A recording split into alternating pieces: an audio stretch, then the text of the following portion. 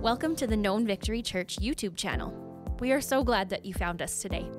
We exist to make Jesus known and to be a place that anyone can call home. If you haven't yet, make sure to subscribe, like, and share these messages so we can truly make Jesus known in our homes, cities, and across the world. We pray that this message impacts you and helps you to grow closer to Jesus. I'm so excited again to be here for church today.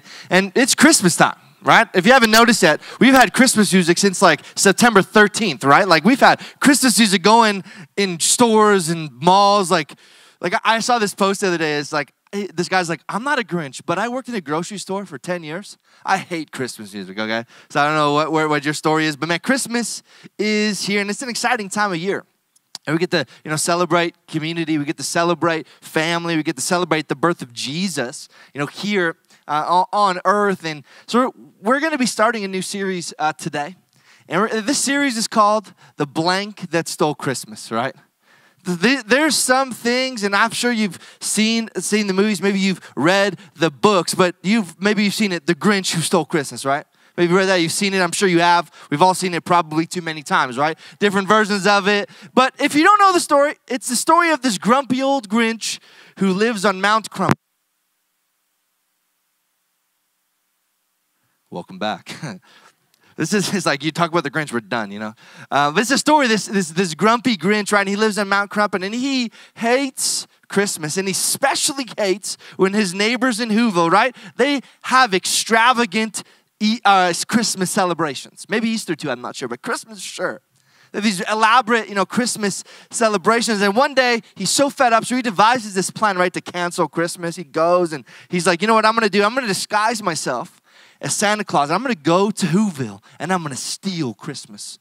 So he goes, he gets his suit, he gets his dog, and they start stealing everything. They get the presents, they get the trees, they get the decorations. They even get the roast beast, right? They get it all. They steal everything, and he's so excited that he finally, steals Christmas, and he thinks this is going to solve the problem. But once his mission is over, he has his sleigh filled with Christmas, yet he hears the people in Whoville, they're singing. They're still celebrating Christmas, even though they don't have the stuff. Christmas wasn't stolen. And this is what the Grinch realizes in this moment. And there's this famous quote from the Grinch, and this is what it says.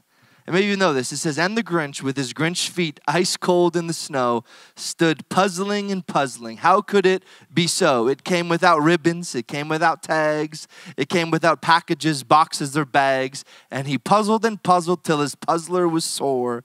Then the Grinch thought of something he hadn't before. What if Christmas, he thought, doesn't come from a store, but what if Christmas perhaps means a little bit more? Right? You remember that? It's this powerful moment when I was a child, right? And maybe it's still a powerful moment for you, but it's interesting that the Grinch, his entire mission was to steal Christmas, and he failed. And he failed, why? Because he didn't understand the point. And I think for us, those of us who follow Jesus, we know the point. The point is not about the presents. It's not about the decorations. It's about Jesus coming to earth, the joy that came when Jesus entered the human story.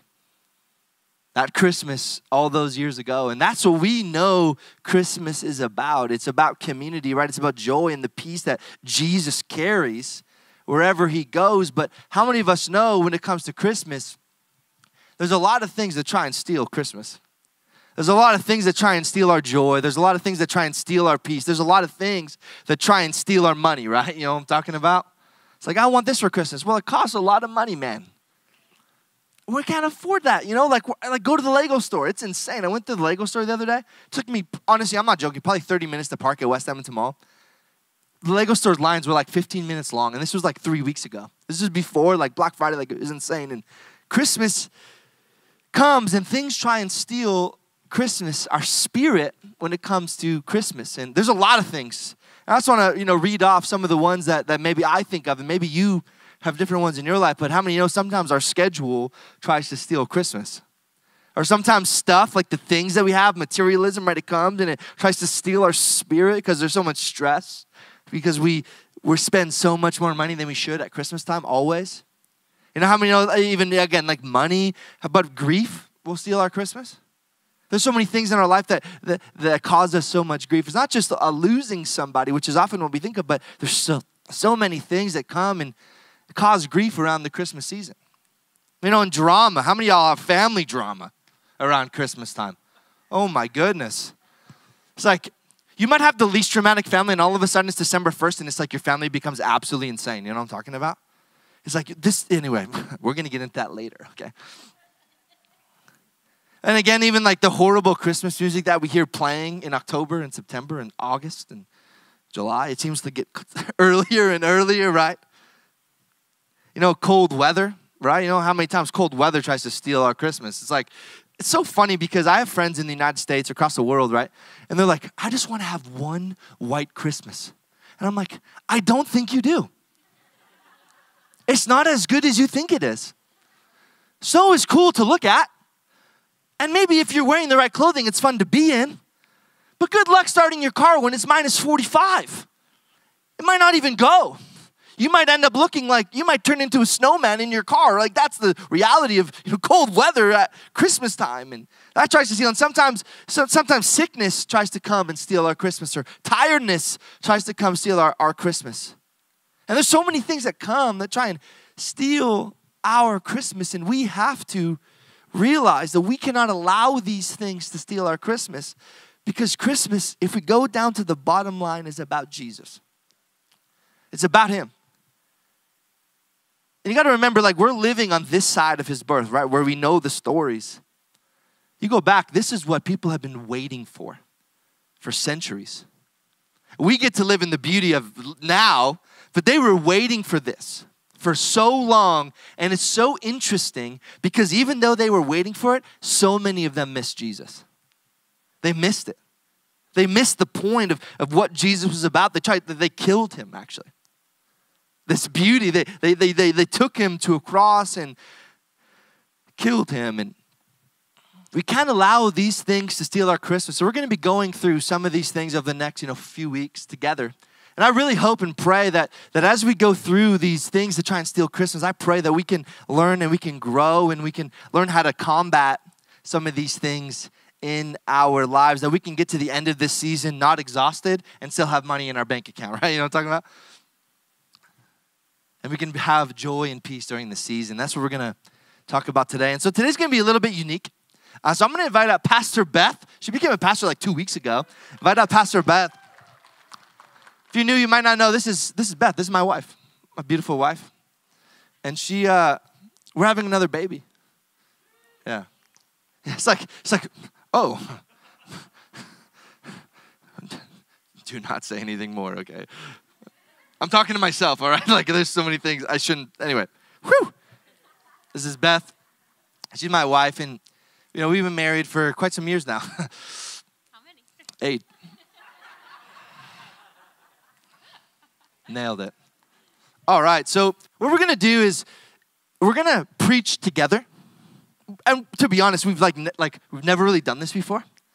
So this is like, what? Like I always say as leaders, like we need to try, and if we fail, that's a good thing. So, but it's going to be good. I'm telling you, it's going to be good. I'm just joking, by the way. This is going to be amazing. And we're going to talk this message, the schedule that stole Christmas. That's what we're going to be talking about today. The schedule that stole Christmas. And I think for all of us, Christmas has become one of our busiest times of year, right? We have staff Christmas parties. We have kids' Christmas parties. We have school plays. We have school Christmas parties. We have to shovel our snow. We have to cook a massive turkey. There's so many things that come up, shopping, waiting in line at Costco. Like there's so many things that come up that make it so busy during Christmas. Again, family gatherings and meal preparation and trying out the new gifts that we got on Christmas, right? Like we want to make sure it works. I remember I got a gift one time the night before Christmas, a video game, and I was like, Dad, I want to play. He's like, no. I'm like, then why'd you give it to me the night before, man? I was frustrated. So Christmas is like about trying your new stuff. And so we have kind of 3 things that we want to go through today that I think will maybe help us when it comes to our schedule this Christmas season. I think they'll help us combat these things. And number 1 is this Christmas is don't be in a hurry. Don't be in a hurry. How many times when Christmas comes do we rush around, right? From one thing to the next. From one mall to the next. From one grocery store trying to find the turkey that doesn't exist to the next. right? We're rushing everywhere, trying to get our kids ready for school and then getting them ready so we can get to our Christmas party. Like, we're rushing to everything. And hurry has this ability to destroy beautiful moments because our minds are already on the next thing. Right? What hurry does is it actually sets us up for failure, because when we're in a hurry, we're missing out on right now because we're always focused on what's next. So we forget to enjoy our family, maybe our morning Christmas as a family, whatever your traditions are, because we're so focused on getting the meal ready that we don't actually have time to enjoy the presence of our family that day. And we're rushing, and that's what hurry has the ability to. If we're hurrying to the next thing, we're never enjoying anything, because it's always on what's next. And this can be very challenging for me because I'm a planner. Like, I like to plan. I like to know what's happening. I like to know what the future is going to look like. Like, I love to think about the future and live in the future. I get excited about the future that so many times I forget to live in the moment now. And this is what I do. And it's so interesting. Like, I have our like messages planned out until the end of August of next year already. I know. And some people look at me like, whoa, right? And other people are like, just that? Like, some people, it's like, anyway, that's just me. Like, I like to think ahead, and of course I'm, open to things changing, but this is hard for me because I'm always rushing to the next thing. And the Bible has many warnings, especially in Proverbs, using this word haste, which means excessive speed or urgency of movement or action is hurry, right? Haste. And it's interesting because when you read through these, most of the time when it comes to haste, it's about money. Talking about we're trying to rush to get money, and oftentimes that's what we even do at Christmas time. We're trying to do whatever we can to make sure we can pay for the things we have to buy, and we're rushing and we're hurrying. And so Proverbs has a lot of warnings when it comes to haste, and when it comes to trying to always be in a rush. Microphone problems here. But Proverbs 19 verse 2 says this: enthusiasm without knowledge is no good. Haste makes mistakes. It's so funny. I read Proverbs and I'm like, wow, I need to get better. You know what I mean? Like, I read through these. Enthusiasm without knowledge is no good. Haste makes mistakes. When we're always in a hurry, we're not going to actually accomplish much because we're always trying to get things done fast so we can get to the next thing. So we're missing out on the moments, right? Like we talked about. And Proverbs 21 verse 5 says this: good planning and hard work lead to prosperity, but hasty shortcuts lead to poverty. Which at Christmas especially, how many times do we try and take the shortcuts? I remember one time my brother wanted Barney for Christmas, right? Yeah, you all remember Barney. I'm so glad Barney's like a thing of the past, It's like in our history books. But my mom bought this Barney for my brother. And he looks at it, he goes, that's not Barney, because she had bought like the Walmart brand, you know what I'm talking about? The fake Barney. And so hasty shortcuts, Mom, I'm just kidding. Hasty shortcuts lead to poverty. When it comes to being in a hurry, we need to realize that this is what can happen. In Proverbs 28, verse 20, it says this: the trustworthy person will get a rich reward, but a person who wants quick riches will get into trouble. Right? And then Proverbs 13:11 says this: wealth gained hastily will dwindle, but whoever gathers little by little will increase it. This is some of the warnings when it comes to being in a hurry.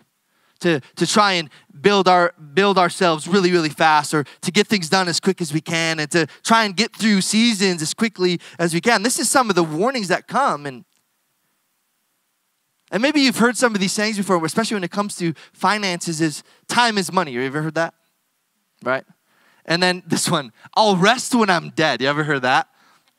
It's like, that's going to happen a lot sooner than you think, bro. These are the things when it comes to haste that will lead us to when we're constantly in a hurry. This is what Proverbs says, that always looking for the fastest way or the fastest way, or always being in a hurry. This is what it will do. It'll lead to mistakes. It'll lead to poverty. And it's not just talking about financial. I think this is also talking about like relationally. If we're constantly in a hurry, we're never going to have deep relationships because, again, we're always trying to get to the next meeting or whatever it is. And it leads to trouble. Haste leads to trouble, and haste leads to a dwindling. And in our society, we think that busyness equates to being successful. Well, we think that the busier I am, the more successful I will be, the more productive I will be if I'm busy. But how many know there's a lot of things we can be busy doing that are not good? And Christmas, there's a lot of things that come up at Christmas time that we get busy doing that do not make a matter in anything. They do not matter in anything. There's a lot of things that come up, and I've heard people say, it's still working. It's going to be hilarious. But I've heard people say this, and maybe you've said this, and I've said this before. I'm so busy, right? You ever hear somebody say, I'm so busy, and then they go on to list their favorite TV shows they binge watched over the past month? It's like, have you seen this, and this show? I'm like, I wish, like I wish I could create space in my schedule for that. But we get busy doing the wrong things. It does not lead to success, and it does not lead to prosperity. It doesn't make a difference. Right? If you go back to that proverb, right, it says, enthusiasm without knowledge is no good. Haste makes mistakes. And so we need to stop trying to be in a hurry all the time. And we need to realize busyness doesn't necessarily mean anything good. Just because you're busy at Christmas time does not mean that you're actually adding or benefiting from it. It does not mean that you're actually growing your relationships when you are in the space of constantly being busy. If you hurry this Christmas, be in a hurry to spend time with your family. If you want to be in a hurry this Christmas, be in a hurry to celebrate Jesus this Christmas.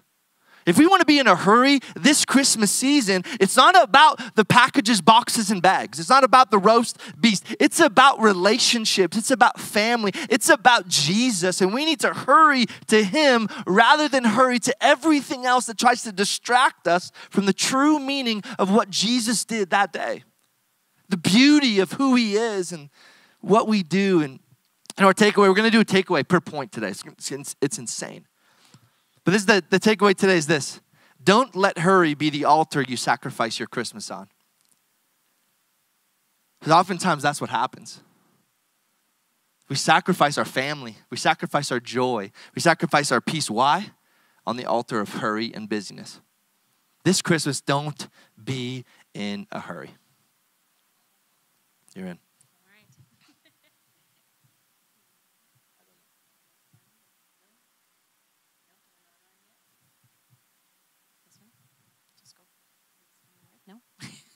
Here, you take this one.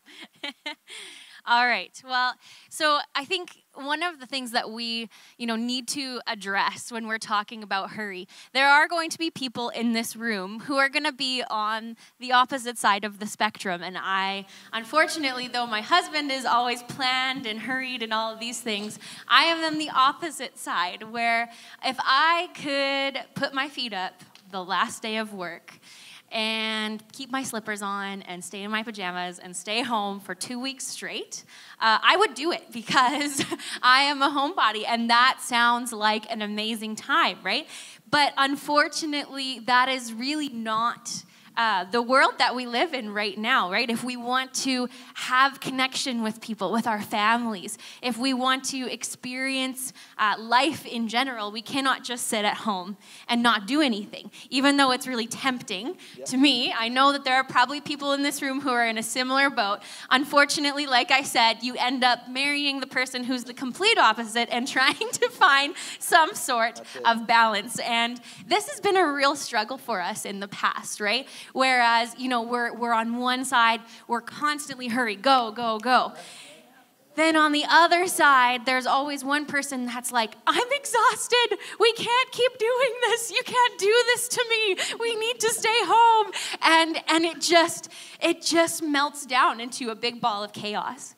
And so one thing that we really wanted to talk about today is this concept of planning for peace. Plan for peace. I know that sometimes we want to, run ahead and do everything, or that just sounds like so much chaos, and we really just want to stay home and we don't want to do anything, but we need to plan. Whatever we do, we need to plan for peace. And so practically today, I really love practical steps because that's me as a person. I find it calms a lot of anxiety in me when I have practical steps that I can follow. So we're just going to go through a couple. And so the first one that I have is just evaluate. Number one, evaluate. So what do I need? and take a few minutes to think about this at a really unhurried and peaceful place. What do I need? What do I need this season? Do I need to stay home for 2 weeks straight? That might be the truth, but it might not be. And if you actually haven't thought about it, sometimes it just ends up being that we don't actually know what we need. And so we're getting so caught up and we're saying like, I don't know what to do. And that's often me. And so if I can get ahead and say, what do I need right now? What does the next couple of weeks need to look like for me? And taking time in that peaceful place and saying, okay, I can think about it. I'm going to make a plan. We also need to evaluate with the people in our lives. So it can't just revolve around us and what we need. We also have family, right? We often have family that has to play into this. And so especially if you have a spouse, what does your spouse need? What does your spouse need this season? You know, it's one thing for me to need to stay home, but if they need to get out, then we're going to have to find a balance, right? We're going to have to find something that works for both of us. And so bring your spouse into that conversation with you. Bring your family. If you have kids at home, bring them into that conversation. If you have even just maybe you live with a family member, or if you have family expectations on you, bring them into consideration too. Bring them into that conversation. Expectations, honestly, are usually one of the things that gets us into the most trouble. Right. Is unmet expectations. And when the Christmas season is over, we need to ask ourselves, are there going to be any unfulfilled expectations that we should talk about right now? Right. What am I expecting from this, and what are you expecting, and how can we meet in the middle? And how can we make sure that we stay on the same page through the season? And like I said, if you have kids at home, you're going to need to factor them into this conversation too. Maybe not actually talking to them, but taking time over this season to watch their behaviors and listen to what they're communicating. We have a 2-year-old at home, and she can't often say, I'm exhausted, I want to go home. What she does do is throw herself on the floor and scream. That's it. That's and so what are we learning from behaviors from the people around us? And this actually goes much further than just 2-year-olds. This can go into our family. This can go into our spouse. What behaviors are we seeing that might be telling us something, even in ourselves? What are these behaviors telling us about ourselves? So the first one is evaluate. The next one is make a plan. Schedule activities that will restore you in what you need, mentally, physically, emotionally, spiritually. What does that look like for you? For me, this often looks like reading a book. It looks like puzzles and crafts and Christmas movies and things like that. But maybe you're not that type of person. Maybe you need to get out. Maybe you need to go skating or sledding if the weather permits, or grab a coffee with a friend or a family member, or enter into community with somebody, spend time with somebody, and that's what's going to refuel you. Or maybe taking extra time in your daily devotions or prayer time. Playing worship music in the car or the house, or listening to a podcast. Maybe those are the things that refuel you. But whatever it is, right, schedule those things. Say, I will prioritize what fills me this season, what fills my family, over just doing the things, like Pastor Dustin was saying, that are just busy and filling the schedule and let's go. What are you going to prioritize? Those things that really won't have a lasting effect, or the things that will kind of get you to that place where you are able to enter into the season from a healthy place. Right. So schedule your breaks, schedule your rest. The next thing I have is be flexible, please. I am really bad at this, terrible, in fact. I make a plan, and I will stick to that plan. But things come up, like Pastor Dustin was saying, that we really don't expect. Extra dinners, events, crowded grocery stores, because somehow, even though we got everything else, we did not get cranberry sauce, and we need to go get that. And if you have yourself or your household, you know that colds and flus just creep in, and then that's it. There's nothing you can do about it. Yeah. Or early mornings and late nights that affect us emotionally more than they probably should, and so many other things. What are you doing? How can you be flexible in this season? And it's just being real with where we're at and saying, okay, so maybe I just need to cancel this, or maybe I need to shift in a little bit of extra time in here to make sure that my needs and my family's needs are being met.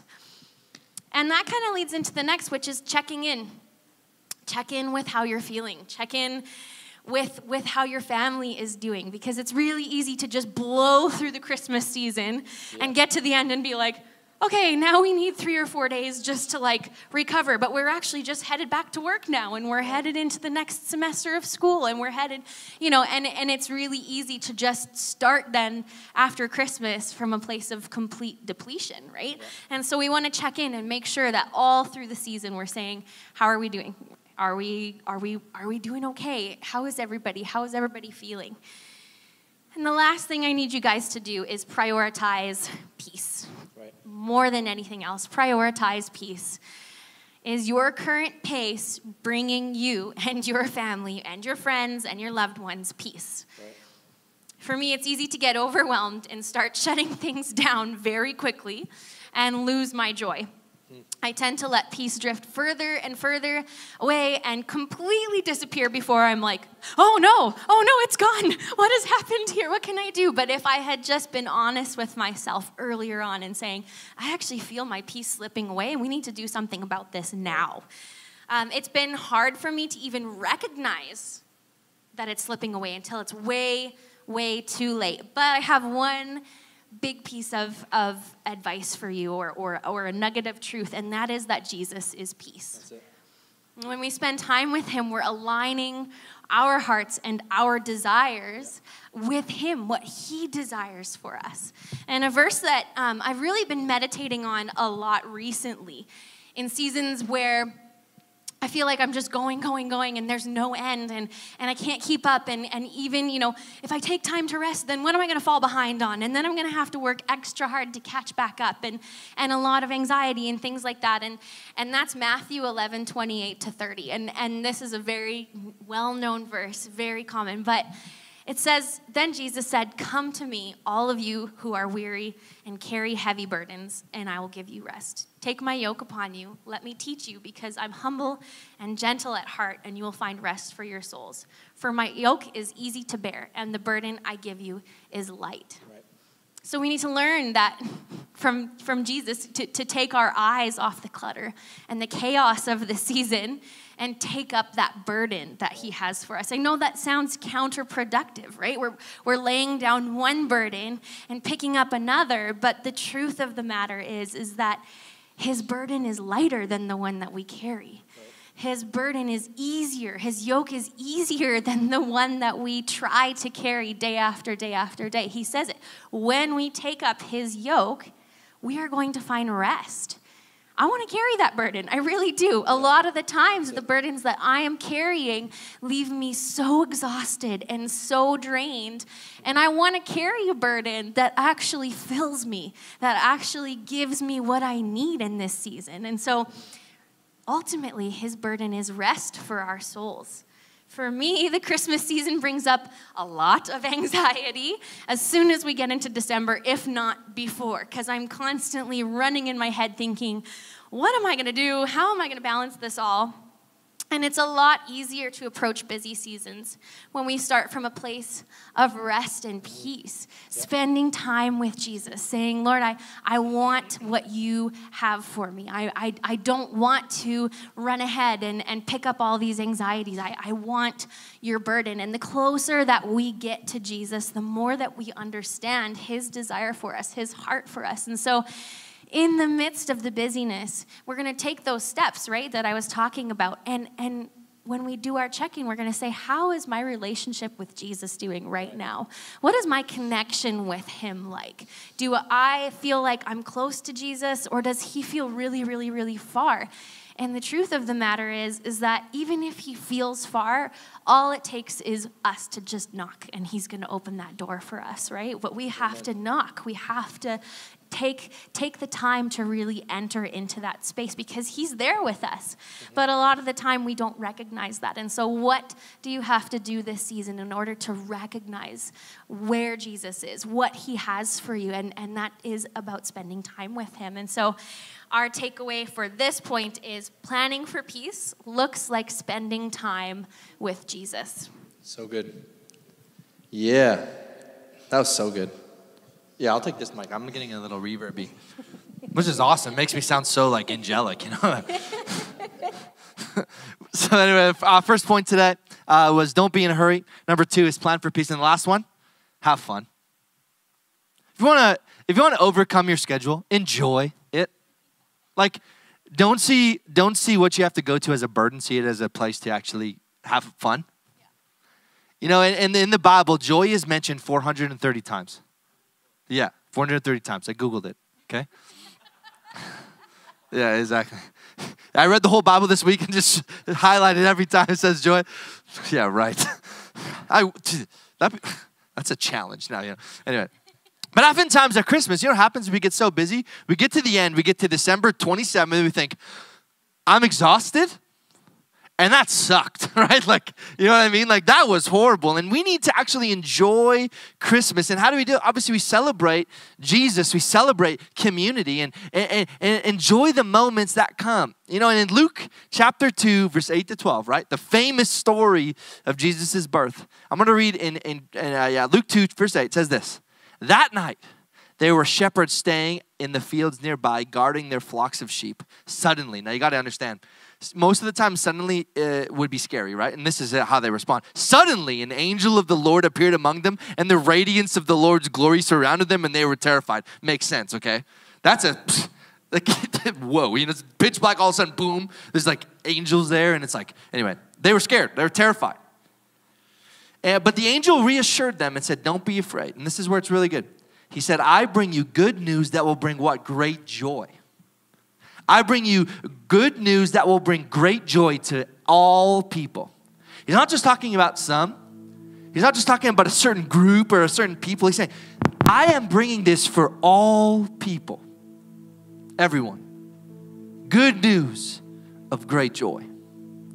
The Savior, yes, the Messiah, the Lord has been born today in Bethlehem, the city of David, and you will recognize him by this sign. You'll find a baby wrapped snugly in strips of cloth and lying in a manger.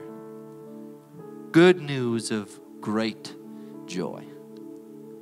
Jesus coming to earth is absolutely incredible and such a thing to celebrate and a thing that should be filled with joy. And how do we combat our busyness? In joy. What do we do with joy? We put it into other people. You know, as we go into this Christmas season, there's a lot of people who are really struggling this Christmas. There's a lot of people who are dealing with grief. They're dealing with loss. They're dealing with financial ruin. They're dealing with so many things this Christmas, and we don't know everyone's story. You know, even though, you know, sometimes this December, you're going to get cut off on the road. It's going to happen, and I'm sorry if it's me, you know. But how we respond to people, that's how we put joy into people. Yes, there's going to be things that suck. There's going to be things that are hard. But our response is to bring joy. Good news of great joy. Let's have fun this Christmas. Let's enjoy the process. And I have 3 quick things that are going to help us when it comes to having fun this Christmas. Number 1 is start fun traditions. How many of y'all's Christmas traditions sometimes are just like, they're kind of boring, you know? They're like, it's not like they're bad. Like, it's not like, you know, this is horrible. But they're serious sometimes. But I think have some fun this Christmas. And when we first got married and we got our dog, those like, this is so horrible, but you know, those dollar store chickens that make the most horrific noise. That was our treetop for like 4 years. I'm telling you. And we'd squeeze it, and our dog would try and get it, right? And then one fateful day, she got it and ruined Christmas. She stole Christmas, right? But let's enjoy Let's start a tradition. Start something fun. It doesn't have to be serious. Keep doing your serious ones, but have some fun.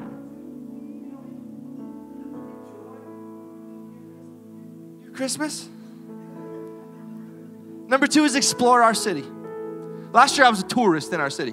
Why? Because I hadn't even lived here a year yet. So we did every single thing you do at Christmas time here in Edmonton that I knew of, okay? Like maybe like, this like weird like niche thing that like I would love to see it. Tell me about it. But explore the city. Go do something in our city. Go to Candy Cane Lane if you've never done it before, or if you have, do it again. We went to I think it's the Canadian Tire Magic of Lights, right? It was awesome. Jane loved it, our daughter, right? She was like just over 1. She's just like looking like in awe of how much light there was. And then we have none on our house. We should probably fix that. We're having some problems here, but that's okay. We're having fun this Christmas, right? Things are going to come up that we don't enjoy, and it doesn't matter. We're going to have fun. And then number 3 is don't let frustrations take over. Your Christmas meal might be served late. I know your uncle might be screaming at you because he's hungry, right? He's grumbling. It might be late. You might be running late to a Christmas party, and how many of y'all know when you're running late, sometimes you get frustrated and you say things you wish you didn't. Don't let frustrations take over, and there's going to be things that come up that you don't expect, that throw you off your schedule, and that's okay. I bet you Mary didn't really want to give birth in a barn, right? I bet you that wasn't part of her birth plan, She was sharing with her midwife, what my birth plan is? She's like, actually, it's going to be in a barn in a manger with animals. It's like, all right, unexpected. But it's still a story we talk about today. Sometimes it's so funny. If you look back at all my Christmas stories, my traditions, and I look back, sometimes the funniest moments or the best moments are when things were horrible. Okay, it's like the turkey like either wasn't cooked or was like too cooked, And they just become these stories that you look back on and you just remember and laugh about as you remember and that you had fun those Christmases. And so the last takeaway today is make joy your priority this Christmas.